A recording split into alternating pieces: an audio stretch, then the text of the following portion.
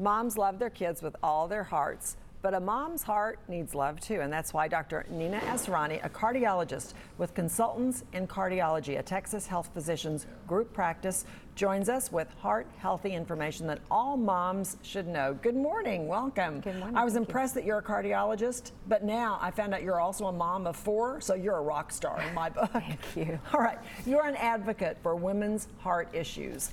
What do we do to love on our heart and also love on our moms for Mother's Day? Yeah, absolutely. So I think the most important thing to realize about heart disease is that a large part of it is preventable. So the American Heart Association estimates that 80%, that's 4 out of every 5 people with heart disease, it could be prevented if we just did a better job with very basic preventive things. And so that's the simple things like diet and exercise, trying to eat better, be more active. Certainly for people who smoke, stopping smoking is probably the single most important thing you can do for your health. And then knowing your numbers. So that's knowing your blood pressure numbers, cholesterol, fasting blood sugar, which is a marker for diabetes.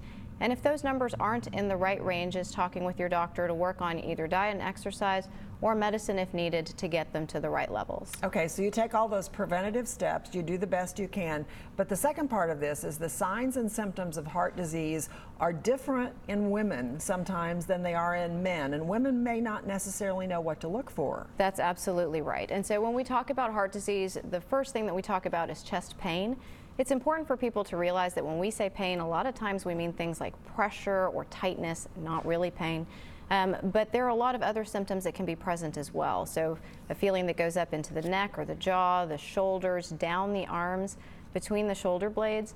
A lot of times women will just have really significant shortness of breath, nausea or indigestion.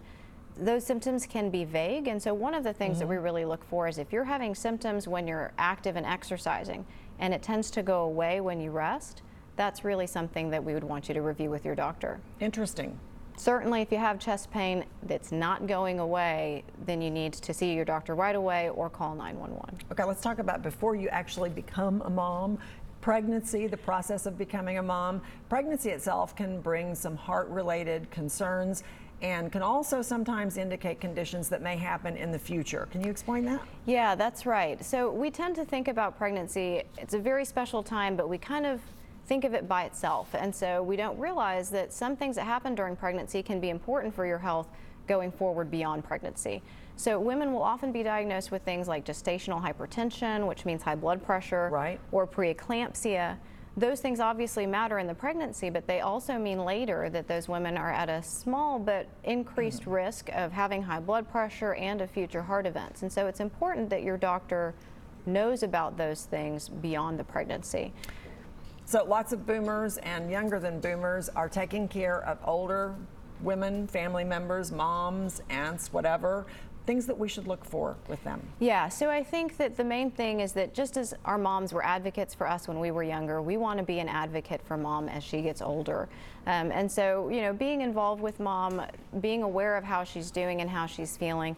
But there are also certain symptoms that we want to look for. And so just as we were talking about the chest pain, the shortness of breath, those sorts of things, certainly if she's having symptoms like that, advocate for her getting to her doctor to talk about those. Another thing that we look for is leg swelling, and that can be caused for a lot of different reasons, some of which are not terribly concerning. But if you can press on your leg and leave a dent in it, that kind of swelling is concerning and needs to be looked at. Also, if mom seems more short of breath, especially when she's trying to sleep, that may be something worth pursuing as well.